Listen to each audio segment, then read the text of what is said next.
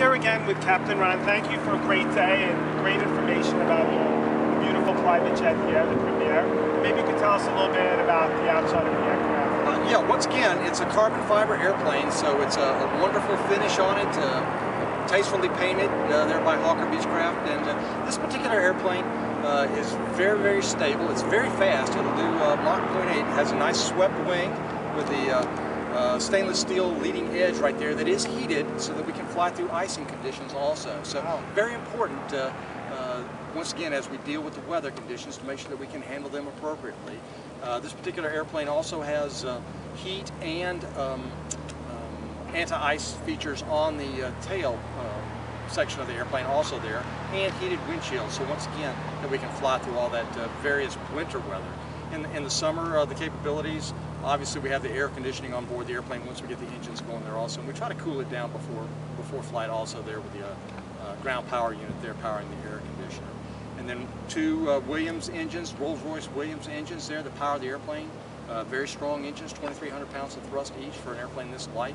The airplane is under 12,500 pounds at takeoff, so it's considered a light jet, and once again, the ability to go into various airports, somewhat shorter runways, somewhere around 4,500 feet, we can handle quite easily there. So very capable airplane, very smooth flight, handles the turbulence well, and once again, very fast, so we save the time and get you to your destination as quickly as possible, and safely. What is the nose made out of? Is that fiber? This is the carbon fiber. Carbon fiber. Oh, okay. The entire. That's the nose for people that are looking into it. That little, like cylindrical, right? Yes, exactly. That's the nose, yeah. Yep, and then we have the various probes and that give us our airspeed and altitude indications and static pressure indications. Yep.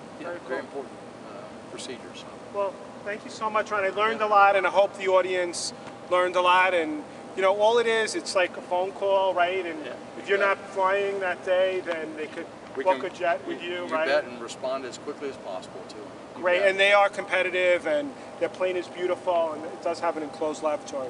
So if you're going on a trip, think about private jets and think of me and Ron, and you know, hopefully we could get you the right price at a very good good location, and you know, you can go to your vacation destination in style.